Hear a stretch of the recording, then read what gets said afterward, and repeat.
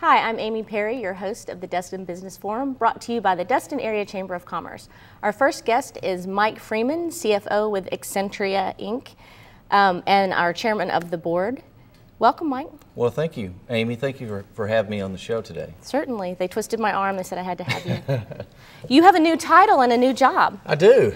After 25 years in banking, I decided it was time for a change, and I left banking. I had a great run in banking, but Acentria created an opportunity for me for a new chapter in my life, and everything is going great with Acentria.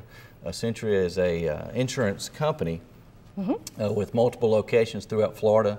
We provide a number of insurance products and services along both the commercial lines and the personal lines. I know we've had them on the show before, and I was really amazed at how much they had grown in a fairly short amount of time. They really have, and you know, Acentria is a company that's on the upswing. Particularly, it's nice to hear about companies that are growing in